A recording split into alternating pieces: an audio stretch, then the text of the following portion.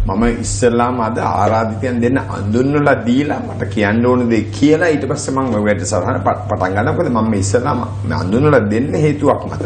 අද අපි සමග ඉන්නවා මහාචාර්ය සුමති පාලහල්පිට අංශ ප්‍රදානී භෞතික විද්‍යා අධ්‍යයන අංශ කල්න විශ්වවිද්‍යාලය. ඒ වගේම තව ශිෂ්‍යාවක් ඉන්නවා නිරාලි ඉදිරිසිංහ කුරුණෑගල මලිදේව බාලිකා විද්‍යාලය. දැන් මම මේක මෙහෙම ඉස්සෙල්ලා අඳුන්වලා දුන්නේ. අද අපේ මෙතන මහාචාර්යවරයෙක් ඉන්නවා. පාසල් සිසුවියක් ඉන්නවා. නමුත් අද අපේ සමාජයේ පිරිහිලා දැන් බලන්න ජෝන් අමරතුංග කියන ඔහු අගමැති ධූරයට සුදුසුයි කියලා. ඒක විහිළුවක් නේ. ඒතර ඔහු කවුද අපිව හාස්‍යයට ලක් කරන්නේ? දැන් අද අර්ජුන මහෙන්ද්‍රන් ගැන කතාවක් නැහැ. මොකද මේ ඔබේ මගේ අර්ථ සාධකයට විදපු පුද්ගලයා අද නැහැ. අගමැතිවරයා කිව්වා ඔහු මේ මගුල් ගෙදරකට ගියා එකපාරක් කිව්වා මම ගෙන්නනවා කියලා කිසිම දෙයක් උනේ නැහැ. මේ සියලු දේවල් කරන්නේ නායකයෝ. අපිව පත්කරන්න මේ අපි නියෝජනය කරන්න අපි පත් කරපු නායකයෝ. ඒ වගේම එතනින් තමයි සමාජයේ පිරිහිලා තියෙන්නේ. ඒ වුණාට අපිත් මේකට වග කියන්න ඕන. අද පදික වේදිකාවේ යන්න බෑ. පදික වේදිකාව ඒකට කිසිම මේ ගරු කිරීමක් නැහැ රියදුරු. ඒ වගේම පදික වේදිකාවේ යන අයත් මේ රතු එළියාවත් උන් යනවා. උන් රියදුරන්ට ගරු කිරීමකුත් නැහැ. කිසිම අන්නේ තත් කියන්නේ ඒ වගේම මේ පාර හරහා අපිට පනින්න බෑ. දැන් මේ තප්පර 10යි තියෙන කොළඹ කෙනෙක්ට පාර හරහා පනින්න. වයසක අම්මා කෙනෙක්ට 100 කෙනෙක්ට පාර හරහා පනින්න බෑ. එතන ප්‍රශ්නයක් තියෙනවා. ඒතර ඒ වගේම චුයින්ගම් කකා තමයි අද ජනතාව අපි මේ කතා කරන්නේ. අපි සාමාන්‍යයෙන් එහෙම කරන්නේ නැහැ. ඒ වගේම දැන් විදුලි සෝපනයක නගින්න බෑ. නගින්න ඉස්සෙල්ලා අනිත් අය එළියට වහින්න ඉස්සෙල්ලා අනිත් අය නගිනවා. ඒ වගේ තත්ත්වයක් තියෙන. ඉතින් සමාජයේ හැම තැනින්ම මම හිතන්නේ අපි මේ පිරිහිලා. ඉතින් ඒ වගේ තත්ත්වයක් තමයි තියෙන්නේ. දැන් අපි දැන් කියමු මේ දවස්වල මේ අර බිග් මැච් පිස්සුව තියෙනවා. මම මේ කියන්නේ මේ සිසුවිය කුරුණෑගල මමත් කුරුණෑගල. නමුත් අද කුරුණෑගලට පවා ඒ ගිහිල්ලා පාර අවහිර කරන එක කොළඹ තමයි ඒ කාලේ තිබ්බේ. මම කියන්නේ ඉතින් ඒකට අපි හොඳ දේවල් තමයි ගන්න ඕන. අද ඒ වගේ තත්ත්වයක් තමයි ඊයතින් පිළ. නමුත් ඒ යන ශිෂ්‍යෝ ඉන්න අපි වීරයෝ කියලා ඒගොල්ලෝ සාමාන්‍ය වීරත්වයක් කියලා හිතනවා ඒ වෙලාවේ. ඒ මානසික தත්ත්වය තමයි අද අපිට තියෙන්නේ. ඒ වගේම දැන් මේ සමාජ මේ වෙබ් අඩවි කෙනෙක්ට යම් කිසි දෙයක් ප්‍රකාශ කරන්න පුළුවන්. නමුත් අපහාස කරන්න අයිතියක් නෑ. අපි අද අපේ අය උපහාසය දන්නේ නැහැ. අපහාසය සහ උපහාසය වෙනයි. ඒ වගේම ඉතම කැත විදිහට පහර දෙනවා. ඒ වගේම නම් නැතුව මම නිතරම කියන්නේ නම් නැතුව කතා කරන්නේ බයගුල්ලෝ. බයගුල්ලෝ තමයි එහෙම හැංගෙන්නේ. නම දාලා කතා කරන්නේ. ඒ කියන්නේ ඉතින් ඒ වගේ තමයි උන් කියන්නේ. ඒක කියන්නේ ඒගොල්ලෝ මම හිතන්නේ අන්තිම බයගුල්ලෝ කිසිම වීරත්වයක් නැති. ඒ වගේ තමයි මම කියන්නේ මේ අද සමාජයේ පිරිහිලා. අපි පාසලේ ඉගෙන ගන්න පාර දෙපැත්ත බලලා පණින්න. ඒවා කිසිම දෙයක් වෙන්නේ නැහැ. නමුත් මම නැවතත් කියන්නේ අපි සියලුදෙනාම මේකට වග කියන්න ඕන. නමුත් නායකයෝ දේශපාලන නායකයෝ තමයි මේකට මූලික වග කියන්නේ. උන් ආදර්ශමත් ජීවත් වුණා නම් අපිට ප්‍රශ්න අපි දැක්කා. මගේ හිතවත් රොෂාන් වටවල අර හලාවත ගිහිල්ලා මුතුපන්තියේ වෙරළ තීරය කිරුවා දවස ඕන් කියන දීවරයන් කියනවා අර මේ මන්ත්‍රීවරුන්ගේ එක කාරකක් විකුණලා මුළු ගමටම සෙතක් සලසන්න පුළුවන් කියලා. ඒවට අහුම්කම් දෙන්න. ඒක තමයි රටේ තත්ත්වය. මම හිතන්නේ මේක වෙනස් වෙන්න ඕන. අපි අද කතා කරන්නේ මේ වෙනත් දෙයක් ගැන. නමුත් මේ මහාචාර්යවරයාගෙන් මම ඔහුගේ ඒ කියන්නේ අදහස විමසලා මේ වැඩසටහන පටන් ගමු. මොකද අද විශේෂ දෙයක් තමයි ඔබට ඉලි දක්වන්නේ මේ සිසුවියත් සමග. මොකද්ද සුමති ඔබේ අදහස? ඇත්තටම මේ අවස්ථාවේ මුලින්ම සිතුවන්ත වෙනවා සිරසමා විද්‍යාලයට අපිට මේ අවස්ථාව ලබා දීම පිළිබඳව. අපිට දෙන්න ඕන පණිවිඩය තමයි අපි ශ්‍රී ලංකා භෞතික විද්‍යා ආයතනයේ හැටියට ශ්‍රී ලංකා කනිෂ්ඨ විද්‍යා ඔලිම්පියාඩ් තරගය සමහරවිට මම මේ මෙතනින් පටන් ගියා. අපි මේක ගැන වෙනම කතා කරමු. දැන් ඔබ මහාචාර්ය එක මම කියව මහාචාර්යවරයෙක් සහ සිසුවියක් එක්ක මොකද මේ අපේ අනාගත පරම්පරාවනේ මේ ඉන්නේ. ඉතින් මේ தત્ත්වය ගැන මේ පිරිහීම ගැන මම හිතනවා ඔබට වැදගත් දෙයක් කියන්න පුළුවන්. අතර මේ පිරිහීම අපි සමාජයේ හැම ශේෂ්ත්‍රයකම දකිනවා. අද අපිට මේ වැඩසටහනට එන්න සිද්ධ වෙලා තියෙන්නේ ඒ පිරිහීමේ එක කොටසක් එළිදරව් කරන්න. මම විද්‍යාව උගන්වන කෙනෙක්. අද සමාජයේ විද්‍යාත්මකව යම් කරුණු කාරණා දිහා බලන ආකාරය නැති වෙලා ගිහිල්ලා තියෙනවා. ඒ පිළිබඳව අපිට ඕන තරම් උදාහරණ ගන්න පුළුවන්. පහුගිය කාලේ සිදුවුණු සිද්ධීන් වල මුල විතරයි ග්‍රහණය කරගන්නේ. ඒ අභ්‍යන්තරය මොකද්ද වෙන්න පුළුවන් දී පිළිබඳ විශ්ලේෂණයක් කරන්න බැරි කමක් අද සමාජයේ උදා වෙලා තියෙනවා. ඒක බරපතල තත්ත්වයක්. මේ බඳුන මත කරපු කීඩ වාචකය පිළිබඳව කවුරුත් කතා කරන්නේ නැහැ. නමුත් අපිට විශාල සමාජ ශෝධනයක් අවශ්‍ය වෙච්ච යුගයක තමයි අපි මේ ජීවත් වෙන්න කියන කාරණේ තමයි පැහැදිලිව තියෙන්නේ. දැන් නිරාලි ඔබ දීප්තිමත් ශිෂ්‍යයෙක් අපි මේ අය හඳුන්වලා දෙනවා මේ වැඩසටහනේ. නමුත් ඔබට යම් කිසි දෙයක් කියන්නේ ඔබ මේ ඊටම දක්ෂ ශිෂ්‍යාවක් කියලා අපිට එළියුණා. ඔබට යම් කිසි කෙටියෙන් මේ ගැන මේ සමාජයේ පිරිහීම මම අර කිව්වේ පොඩි දේවල් අපිට මේ පාර හරහා පනින්න බෑ මොනවද කියන්න තියෙනවද? ඇත්තටම ඉස්කෝලේ ඉන්න හැටියට අපිට දැන් කාලේ ඇත්තටම අපිට ජීවත් වෙන්න ටිකක් වෙනස් තරඟකාරී රටාවකට මුහුණ දෙන්න වෙලා තියෙනවා. අපේ අම්මලා හැම කියනවා එයාලගේ කාලේ මෙහෙම දෙයක් තිබ්බේ නැහැ කියලා. ඉතින් සමාජයේ ලොකු වෙනසක් තියෙනවා. ඉතින් ඒකත් එක්ක අපිට ජීවත් වෙන්න තියෙන රටාව හරිම හැමෝටම ගොඩක් මානසික ආතතියක් එක්ක තියෙන ළමයින්ටත් හරිම අමාරුවෙන් තමයි ජීවත් වෙන්න පුළුවන් මේ තියෙන අලුත් රැල්ලත් එක්ක. මම කෙටි ප්‍රශ්නයක් අහන්න ඔබ පුළුවන්. කෙටි උත්තර දැන් ඔබ මම දැක්ක ඔබේ පියා එක්ක ආවේ දැන් අම්මලා තාත්තලා කියන ඒ කාලේ තිබ්බේ නැහැ කියලා. නමුත් ඕන් කියනවාද අපි ඒක වෙනස් කරන්න මොනවද එහෙම දෙයක් කියනවාද ඒ වගේ දෙයක්? ඇත්තටම අම්මලාටත් ඒක වෙනස් කරන්න ගොඩක් කැමතියි. ඒ වුණාට දැන් කාලේ තියෙන ආකාරයත් එක්ක ඒක වෙනස් කරන්න ටිකක් අමාරුයි කියන එක තමයි මට හිතෙන්නේ. ඕක තමයි අපේ රටේ තත්ත්වය. අපි දැන් ඇත්තටම අපිට මේ මහාචාර්ය සුමිති බාලහල්පිට මට ඉල්ලීමක් කෙරුවා. දැන් ශ්‍රී ලංකා විද්‍යා කනිෂ්ක විද්‍යා ඔලිම්පියාඩ්. මේක මම හිතන්නේ අපේ ගුරුවරුන්ට දෙමෝපියන්ට වැදගත්. ඉතින් සුමිති ඉස්සෙල්ලාම අපි පැහැදිලි කරුවේ මොකද්ද මේ කියලා. ඇත්තටම බන්දුල දැන් අර මුල් කියපු කාරණා වලට සම්බන්ධයි. අද අපිට ඉතා අවශ්‍ය වෙලා තියෙනවා ලංකාවේ විද්‍යාව ශික්ෂණ අතර ජනප්‍රිය කරවීම.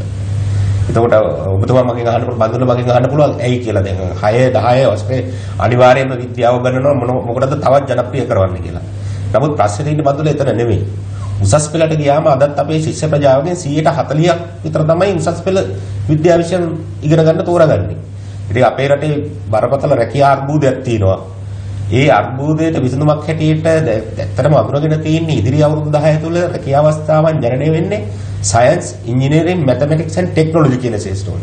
එතකොට අපිට පුළුවන්කම තියෙන්නේ විද්‍යාව, ඉංජිනේරු, තාක්ෂණය සහ ගණිතය කියන STEM education කියලා අපි කියන්නේ. එතකොට එහෙමනම් අපි විද්‍යාව කරන්න ළමයි පොළඹවන්න ඕන උසස් පෙළට. ඒ උසස් පෙළට විද්‍යාව කරන්න පොළඹවන්න නම් අපි ඇඩ්‍රස් කරන්න ඕන, අපි කතා කරන්න ඕන සාමාන්‍ය පෙළ දූ දරුවන්ට. ඒතකොට සාමාන්‍ය පෙළ දූ දරුවන් අතර විද්‍යාව ජනප්‍රිය කරවීමේ අරමුණෙන් තමයි ශ්‍රී ලංකා කනිෂ්ඨ විද්‍යා ඔලිම්පියාඩ් තරගය අපි ආරම්භ කරන්නේ. ඒක ආරම්භුණා. ඒ කියන්නේ කවදාද මේක ආරම්භ කෙරුවේ? ඇත්තටම මේ තරගය අපි ආරම්භ කරුවේ 2016 ඉඳලා තමයි අපි අපේ භාරකාරත්වය යටතේ ශ්‍රී ලංකා භෞතික විද්‍යා ආයතනය යටතේ මේ තරගය ආරම්භ වෙන්නේ. මේ තරගය තවත් අරමුණක් තියෙනවා. අපි දරුවන්ට ගිහිල්ලා ජාත්‍යන්තරයට ගිහිල්ලා ජාත්‍යන්තරයේ තම වයසේ ශිෂ්‍යයන් සමග තමන්ගේ දක්ෂතාව පෙන්වන්න අවස්ථාවක් ලබා දෙන්න පුළුවන් අන්තර්ජාතික කනිෂ්ඨ විද්‍යා ඔලිම්පියාඩ් තරගය. ඒකට ලෝකේ රටවල් 50ක දරුවෝ සහභාගී වෙනවා. නේද? නිරාලි කොහොමද මේක දැන් ඔබ කුරුණෑගල මලේදිය බාලිකා විද්‍යාලය. ඔබ කොහොමද මේ ගැන දැනගත්තේ ඉස්සෙල්ලා? මුලින්ම ගොඩක් කලින් අවුරුද්දක මේක කලින් ජූනියර් සයන්ස් ඔලිම්පියාඩ් එක තිබිලා තියෙනවා. මට එතකොට දැනගන්න ලැබුණා මෙහෙම එකක් කලින් තිබිලා තියෙනවා කියලා. පස්සේ ගුරුවරු කිව්වද නැත්නම්? ඔව් ටීචර්ස්ලා කිව්වා. මොකද මම කලින් මීට වඩා ප්‍රයිමරි සයන්ස් ඔලිම්පියාඩ් එකක් තියෙනවා අවුරුදු 12න් පහළ ළමයින්ට. ඒකට සහභාගී වුණාම මට දැනගන්න ලැබුණා. එතකොට සුමති පලස ආරම්භ කරා. එතකොට ඒකත් එක්ක භෞතික විද්‍යා සංගමේ වෙබ්සයිට් එකේ ඒක දාලා තිබ්බා. ඒකෙන් තමයි දැනගත්තේ. ඊට පස්සේ දැන් ඔබ දැන් මේ පාර තමයි මේ සාමාන්‍ය පෙළ කරන්න මේ අවුරුද්දේ. ඊට පස්සේ ඔබ කොහොමද ඊට පස්සේ දැන් කී දෙනෙක් සහභාගී වුණාද? සුමිතේ පළවෙනි තරඟ කොහේ ඉස්සර ලංකාවේ තමයි මේක තරඟ පවත්වන්නේ. ඔව් මුල් වටේ ලංකාවේ පවත්වනවා. අපි ලංකාවේ සෑම දිස්ත්‍රික්කයකම ආවරණය වෙන විදිහට මධ්‍යස්ථාන 10ක් අපි මේ තරඟය පවත්වනවා. ඒක සාමාන්‍යයෙන් හැම අවුරුද්දකම මාර්තු අප්‍රේල් මාසවල තමයි අපි මේ තරඟය පවත්වන්නේ. මේ මූලික වටේෙන් අපි තරඟය පවත්වලා අපි ලංකාවේදී ඒ අයට රන් සම්මාන රිදී ලෝකඩ සම්මාන ප්‍රදානය කරනවා. ඒ කියන්නේ එක එක දිස්ත්‍රික් වලදී ඉස්සෙල්ලා පවත්වන්නේ නැත්නම් කොළඹ කියලා සම්පූර්ණ එහෙමද කොහොමද? සම්පූර්ණම එක දවසක මුළු දිවයිනම ආවරණය වෙන පරිදියට අපි මේ තරඟය පවත්වනවා. මේ තරඟයේදී අපි සම්මාන දෙනවා දේශීය වගේකට. ඒයින් තෝරාගත්ත පිරිසක් අපි තව පරීක්ෂණ දෙකකට යොමු කරලා ඒන් 6 දෙනෙක් තමයි අපි අන්තර්ජාතික තරගයට ඉදිරිපත් කරන්නේ. ඒතකොට දැන් කොපමණ දැන් දැන් මේ අවුරුදු දෙකක් ඔබ මේක කෙරුවා. දැන් කොපමණ සහභාගී වුණාද? මේ ගැන අනිත් හැම ඉස්කෝලෙම දැනුවත්ද? ඇත්තටම එතන තමයි වඳුරලා තියෙන අපිට තියෙන ප්‍රශ්නේ. දැන් අපි නෙමෙයි මේ ආයතනය නෙමෙයි මේක කරන්න ඕන. මේ අපිට මේ රටේ අධ්‍යාපන අමාත්‍යාංශය තියෙනවා, සයන්ස් ඇන්ඩ් ටෙක්නොලොජි අමාත්‍යාංශය තියෙනවා. ඒ කිසිම ආයතනයකින් අපිට මේකට උදව් උපකාර ලැබෙන්නේ නැහැ. අපි බොහෝ උත්සාහ දරලා තියෙනවා ඒ ආයතන දැනුවත් කරලා මේකට මේ උදව් උපකාර ලබා ගන්න. අපිට මේකට විශාල මුදලක් අවශ්‍ය වෙනවා. ඒ නිසා අපිට ඒක දූ දරුවන්ගේ යම්කිසි මුදලක් අපිට ආය කරන්න සිද්ධ වෙනවා මේක. කීයද? අපි මේ තරගයට ඉදිරිපත් වීම සඳහා රුපියල් 900ක් වගේ මුදලක් අපි ආය කරනවා. ඒ මුදලෙන් තමයි අපි දේශීය වශයෙන් මේ විභාගය සම්පූර්ණයෙන්ම සංවිධානය කරගන්නේ. ඒ අවස්ථාවේ කියන්නේ අපි හැම දිස්ත්‍රික්කෙම මේක පවත්වනවා. හැම දිස්ත්‍රික් එකක්ම පවත්වනවා. එතකොට අපි මේ ඊට අමතරව මම මේ අවස්ථාවේ මතක් කරන්න ඕන අපි මේ යෝජනාව අපි ඉදිරිපත් කරුවම ලංකා බැංකුවට ලංකා බැංකුවෙන් අපිට මේ මහා කළමනාකාරතුමාගේ අනුග්‍රහයෙන් අපිට මූල්‍ය අනුග්‍රහයක් ලැබිලා තියෙනවා. ඒක විශේෂයෙන් අගය කරන්න ඕන. ඉතින් මේ මුදලින් තමයි අපි මේ තරගය පවත්වලා අන්තර්ජාතික තරගයට ශිෂ්‍යාවන් අරගෙන පිටරටට සහභාගී වෙනවා. ඔන්න අපිට දැන් මේ වෙලාව කියන්නේ මේ මහාචාර්යවරුන්ට ඔන්න අධ්‍යාපන අමාත්‍යාංශ තත්ත්වුන් වෙනත් ලෝකයක තමයි ඉන්නේ. දැන් එතකොට නිරාලිගේ මෙතන නිරාලි අපි එක්ක සම්බන්ධ වෙලා තියෙනවා. නිරාලි මොකද්ද? අයි නිරාලි මෙතන ඉන්නේ. අපි ප්‍රේක්ෂකයන්ට කියමු. මොකද්ද නිරාලිගේ විශේෂත්වය? ඔබම කියන්නේ. මට පේනවා පදක්කම් දෙකක් අරගෙන ඇවිල්ලා තියෙනවා. ඇත්තටම මුලින්ම මේ තරඟේ පටන් ගත්තේ 2016 ඒ අවුරුද්දේ පළවෙනි තරගයට සහභාගී වෙලා ඒකේ 6 දෙනා ඇතුළත තේරිලා ලංකාවට තිබ්බා ලෝකඩ පදක්කම් දෙකක්. කොහෙද ඒ තරඟේ තිබ්බේ? ඒ තරඟේ තිබ්බේ ඉන්දුනීසියාවේ බාලි දූපතේ. එතකොට ඒ තරඟයට සහභාගී වෙලා මට ඒ අවුරුද්දේ මේක අපි පෙන්නමු ප්‍රේක්ෂකයන්ට ඔබේ පදක්කම් මේක ලෝක පදක්කම්. ඒ අවුරුද්දේ ලෝකඩ පදක්කම දිනා ගන්න පුළුවන් වුණා. ඒ කියන්නේ ඔබ පළවෙනිම පාර ජාත්‍යන්තරයට ගියේද ඊට ඉස්සෙල්ලා පිටරට ගිහිල්ලා තියෙනවා? ඊට ඉස්සෙල්ලා පිටරට ගිහිල්ලා තියෙනවා. නමුත් මේක ඒ අවස්ථාවේදී ලෝකඩ පදක්කම දිනා ගන්න පුළුවන් වුණා.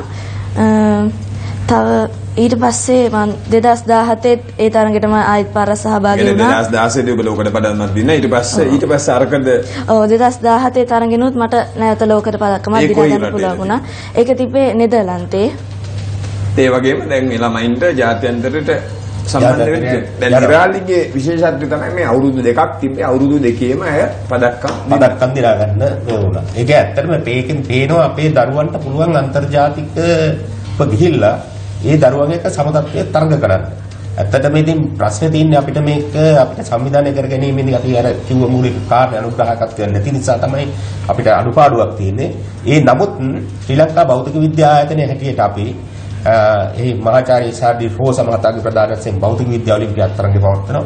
මහාචාර්ය චන්දන යරත්න මහතාගේ ප්‍රධානත්වයෙන් තාරකා ශාස්ත්‍රය පිළිබඳව පවත්වන මේ රටේ දරුවන් අතර විද්‍යාව ජනප්‍රිය කරවීමේ ඒ අරමුණෙන් අපි මේ විශාල වැඩ කොටසක් කරනවා. නමුත් මෙතන පොඩි ඒ ප්‍රමාණය මදි. දැන් මෙතන ප්‍රශ්නයක් තියෙනවා. දැන් මේක ජාත්‍යන්තරට යනවා නම් දැන් නිරාලි කියන්නේ අය ඉංග්‍රීසියෙන් තමයි අධ්‍යාපනය හදාරන්නේ. ඉංග්‍රීසි මීඩියම් ඉංග්‍රීසි මාධ්‍ය. නමුත් ඒතකොට මේ සිංහලෙන් සහ දෙමළෙන් විද්‍යාව ඉගෙන ගන්න ළමයින්ට තනන්නේ නැහැනේ. මේ ඇත්තටම බඳුල ඒක තමයි දැන් වැදගත් කාරණේ. එහෙම තියෙනවා නම් අපිට මේක ඉතා විශාල විද්‍යාත්මක වෙන්න ඕනේ. අපිට පුළුවන් මේ සිංහල මාධ්‍ය අයත් දෙමළ මාධ්‍ය අයත් මේ අන්තර්ජාතික තරගයට ඉදිරිපත් කරන්න. එහෙදී ලැබෙන ප්‍රශ්න පත්‍රය අපිට පහසුකම් තියෙනවා නම් ලංකාවෙන් කවුරු හරි අරගෙන ගිහිල්ලා දෙමළ භාෂාවට පරිවර්තනය කරලා දෙන්න. අපිට දෙමළ භාෂාවෙන් වැඩ කරන ශිෂ්‍යයෙක් උනත් අපිට ඒ තරගයට ඉදිරිපත් කරන්න පුළුවන්. ඉතින් දැන් ඒ පහසුකම අපිට නැහැ. ඒ වගේම අපි සිංහල භාෂාවෙන් අපි මේ ගිය අවුරුද්දේ නෙදර්ලන්තයේ තරගයට අපේ දරුවෙක් ඉදිරිපත් වුණා. ඒ දරුවට සිංහලෙන් ඉගෙන ගත්තට ඉංග්‍රීසියෙන් වැඩ කිරීමේ හැකියාව තියෙනවා. දැනට ඔබ කිව්ව කාරණේ හරි. දැනට අපිට තියෙන මූලික ගැටලුවක් තමයි දැනට අපිට අන්තර්ජාතික තරගයට ඉදිරිපත් කරන්න පුළුවන්කම ලැබෙන්නේ සිංහල භාෂාවෙන් ඉගෙන ගත්තත් ඉංග්‍රීසි භාෂාව පිළිබඳ යම් දැනුමක් අවබෝධයක් තියෙන දරුවෙක් විතරයි. විද්‍යාව ටිකක් අමාරු. දැන් ඉතින් කියන්නේ භාෂාව කියන්නේ අන්න ඒ වගේ දැන් වචන එහෙම තියෙනවනේ. එතකොට අපිට නමුත් වෙන රටවල් වලින් අපි දකිනවා තමන්ගේ රටෙන් එක්කගෙන එන අයට භාෂා පරිවර්තනය සඳහා වෙනම කණ්ඩායමක් එක්කගෙන යනවා. වෙන රටවල. ඉතින් අපිට ඒ පහසුකම නැහැ. ඇත්තටම අපිට අපි මේ භෞතික මේකට අපි තුන්දෙනෙක් සහභාගී වෙන්න ඕන. ලීඩර්ස්ලා හැටියට අපි කියන්නේ භෞතික විද්‍යාවට, රසායන විද්‍යාවට, ජීව විද්‍යාවට. ඒ තුන්දෙනා සහභාගී වෙන්නත් අපි ප්‍රතිපාදන සොයාගන්නේ මේ බොහොම අමාරුයි. ඉතින් අපිට අර පරිවර්තන කාර්යය සඳහා තව පිරිසක් එක් කරගෙන යන්න ඕන. කියන්නේ ඔබ කියවගේ දැන් නිරාලිගේ මොකක්ද අදහස ඒ ගැන? දැන් ඔබ ඉංග්‍රීසි මීඩියම් කරන හින්දා නෙමෙයි. ඉංග්‍රීසි මීඩියම් කරනකොට එතකොට අපිට ලොකු ප්‍රශ්නයක් ඇති වුණේ නැහැ.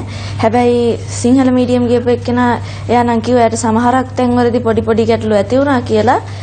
හැබැයි මම දකින්නේ ඉතින් ගොඩක් රටවල් වල අපි අඳුරන ළමයිත් එක්ක එතන කතා බහ කරනවා. ඒගොල්ල තනිකරම එයාලගේ භාෂාවෙන් එක කරන්නේ. විභාගයේ තනිකර තමන්ගේ භාෂාවෙන් ලියන්නේ. එතකොට ඉතින් ඒක එයාලට පහසුවක් වෙන්න ඇති කියලා මම හිතනවා. මොකද රුසියාව වගේ රටවල් රන් පදක්කම් 6ක් දිනාගත්තා. තනිකරම රුසියන් භාෂාවෙන් කරේ. එයාලට ඇත්තටම ඉංග්‍රීසි හරියට කතා කරන්නත් බෑ. දැන් බලධාරීන් මේක බලා ඉන්නවනම් මේ සිසුවේ කියපු දේ අහන්න. ඔන්න ඕක තමයි තියෙන්නේ. උන්ගේ වාහන ගැන, උන්ගේ පාසුකම් ගැන බලනවා මිසක් මේවට තමයි අවධානය යොමු කරන්න ඕන, මුදල් යොමු කරන්න ඕන. ඔබ දැන් කිට විරාමයකට ගිහිල්ලා නැවත ඔබ සමග එකතු වෙනවා.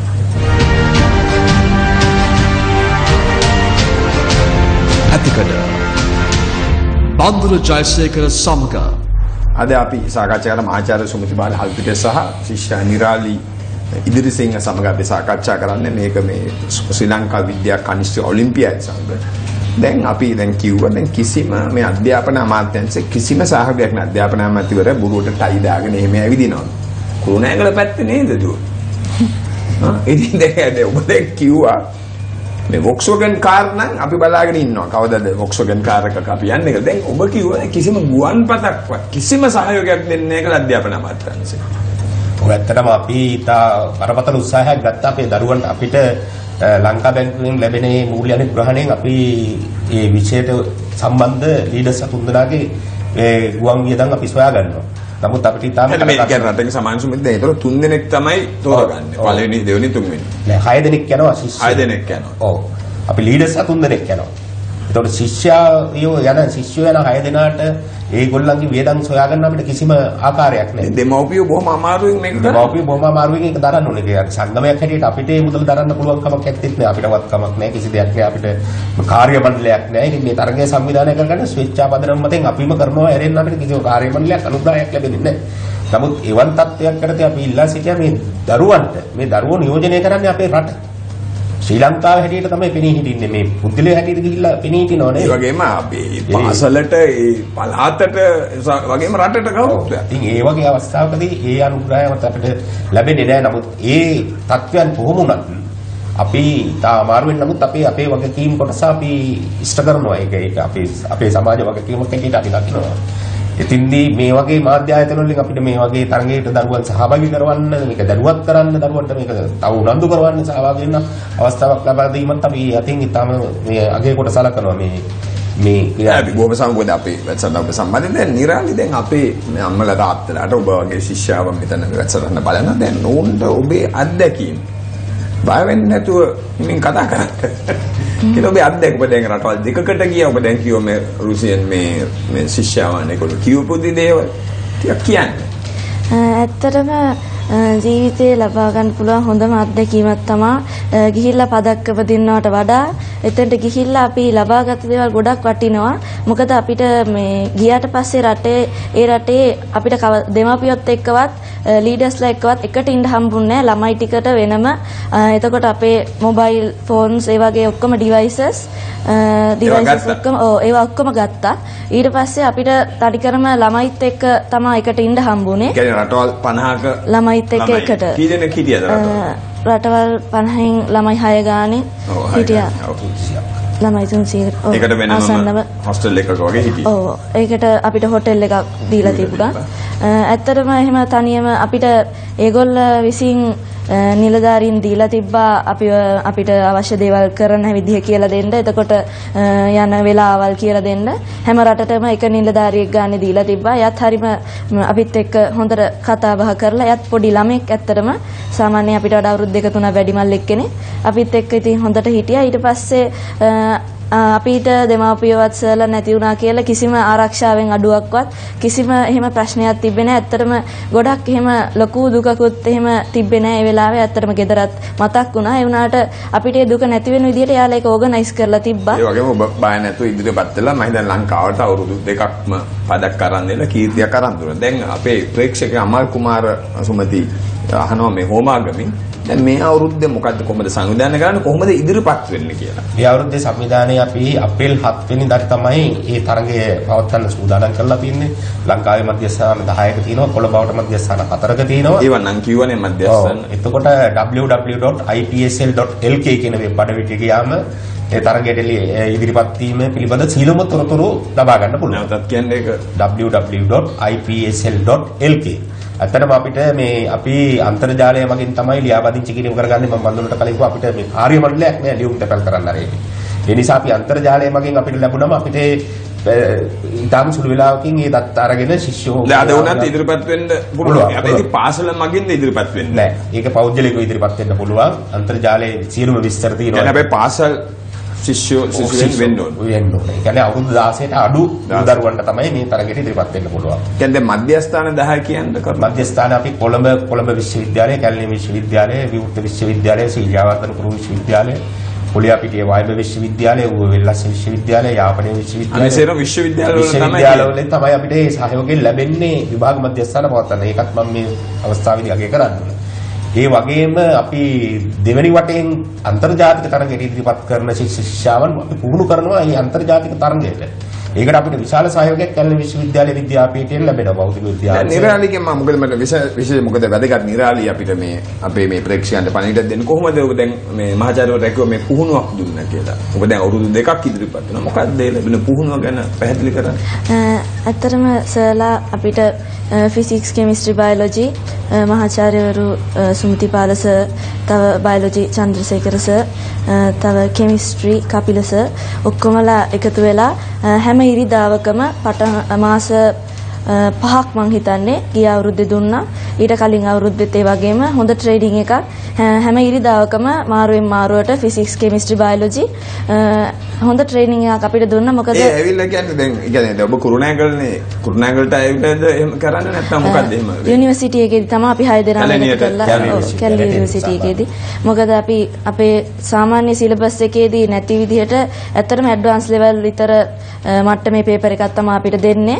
ඉතින් මේ පේපර් එකට සර්ලාගේ ට්‍රේනින් එක නැතුව අපිට සාමාන්‍ය සිලබස් එකට අනුව ලියන්න බෑ. ඉතින් සර්ලාගේ ට්‍රේනින් එක ගොඩක් උදව් වුණා අපිට මෙඩල්ස් ගන්න.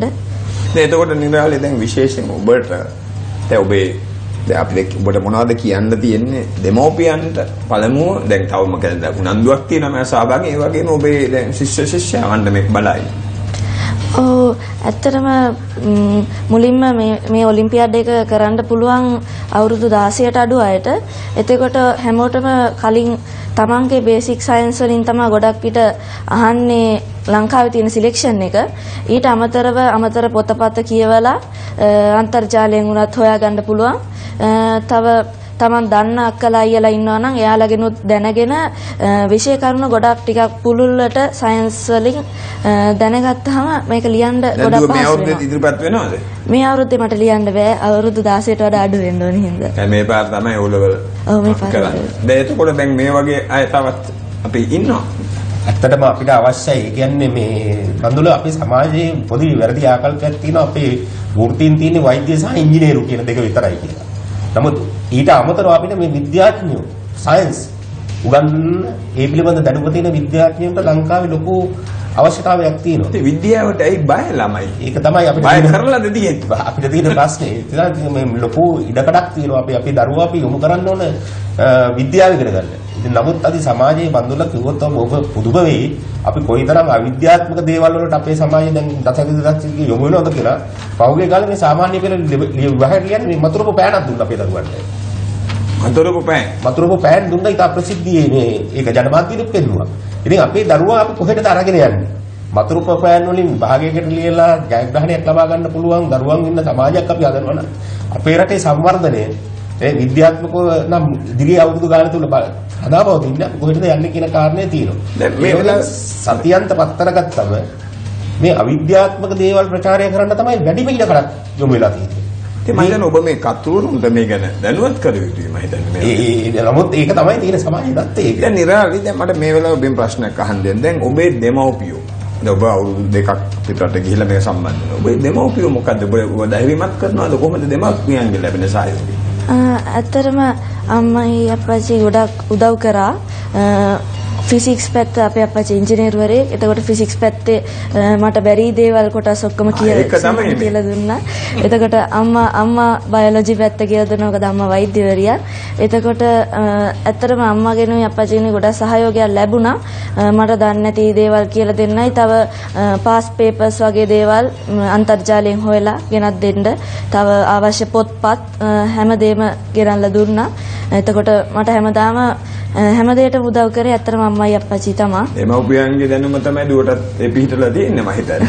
හැබැයි දැන් මට මේ වෙලාව මෙහෙම ප්‍රශ්නයක් අහන්න. මොකද ඔබ කතා කරන එක බොහොම වැදගත් මේ අපේ ප්‍රේක්ෂකයන්ට. දැන් ඔබට මේ අවුරුද්දේ සහභාගී වෙන්න බෑ. නමුත් ඔබ කැමතිද දැන් කිමු විශේෂම කුරුණෑගලට උදව් කරන්න? ඔව් ඇත්තටම එහෙම මම උදව් කරන්න කිසිම අකමැත්තක් නැහැ. ඕන කෙනෙකුට උදව් කරන්න ලෑස්තියි. එහෙනම් ඒක හොඳයි නේද? ඒ වගේ මොකද ඒකට දැන් ඒ පළාතට ඒ ශිෂ්‍යයන්ට එහෙම උදව් කරලා ඒක තමයි වෙන්න ඕනේ ඇත්තටම. මේ අපි බලාපොරොත්තු වෙන්නේ මේ එක දරුවෙක්ට මේ පිළිබඳව ආකල්ප දීලා තව විශාල පිරිසක් මේ ශේෂ්ත්‍රයට යොමු කරවා ගැනීම. ඒක තමයි තියෙන අවශ්‍යතාවය අපිට ඇත්තටම. දැන් මට මේ තියෙන කාල වේලාව නෝ දැන් මට කිසි කාලයක් තියෙන්නේ සුමේද දැන් ඔබට මොකක්ද අවසාන වශයෙන් ප්‍රේක්ෂකයන්ට කියන්න තියෙන්නේ මේක සම්බන්ධව දැන් අපි තව කට්ටිය සම්බන්ධ කරගන්න ඕන.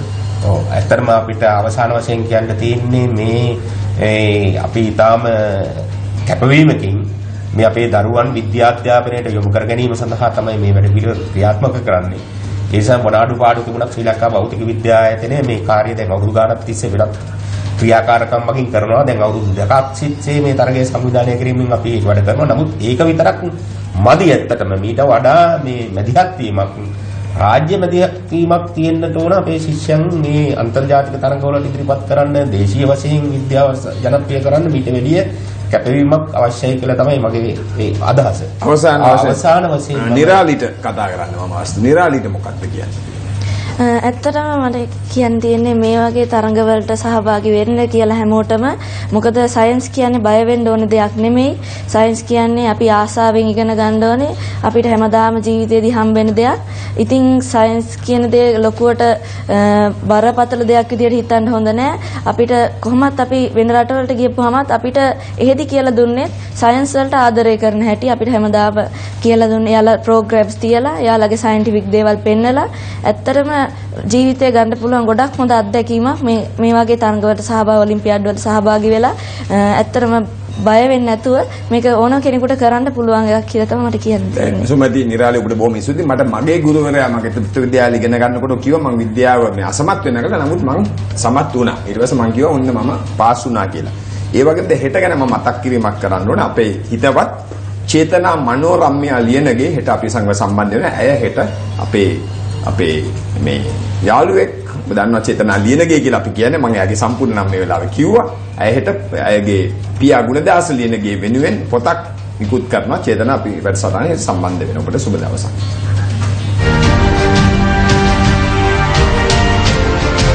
Pathikada Bandura Jayasekara සමග